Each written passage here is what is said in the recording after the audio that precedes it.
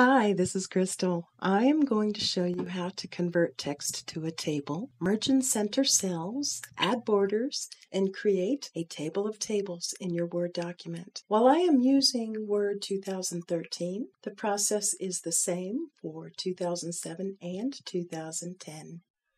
I have a Word document that has a table essentially, but I've used tabs to create it. Now I wish to turn this into an actual table. So let me come down in the lower right and I'll just zoom out a little bit so we can see everything. Select all this text. And on the Insert ribbon under Table, I click on the drop down and I choose Convert Text to Table. I will have 2 columns, okay, and that gives me columns. In this case, these first entries, and I'll just take the non-printing characters off so it's easier to see, are actually all number. One of the things I like to do is to just merge these cells. So I'll select all the cells, right-click on the selection and choose Merge Cells. Now number goes all the way at the top. I like it to be centered, so I'll just hover over the plus sign in the upper left-hand corner and right-click the mouse, go to Table Properties. On Cell, I'll choose Center for all the alignment. Now number is in the middle. I'll do the same thing with the 2 data types that are string.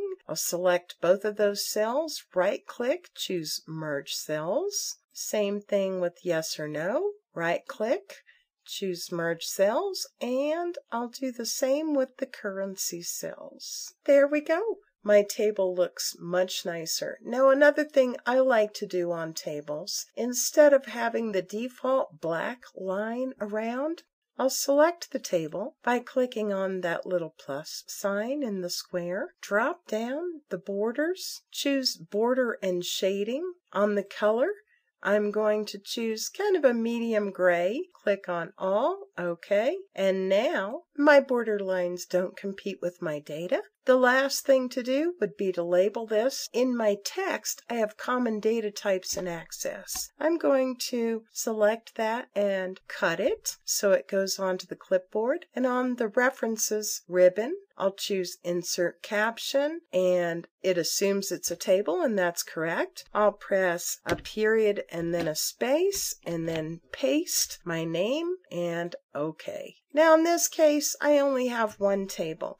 Let's assume I'm at the end of my document. I've put my table of contents on, and now I want to insert a table. So I'll choose Insert Table of Figures. I look at the dialog box. I can choose what kind of table I want. In this case, it is a table of tables. I could also insert a table of figures, a table of equations. I can create other tables. I will say OK, and in this case I just have one. If you have a document with a lot of tables, this is very, very handy and a very nice reference for the readers of your document to go directly to what they're looking for.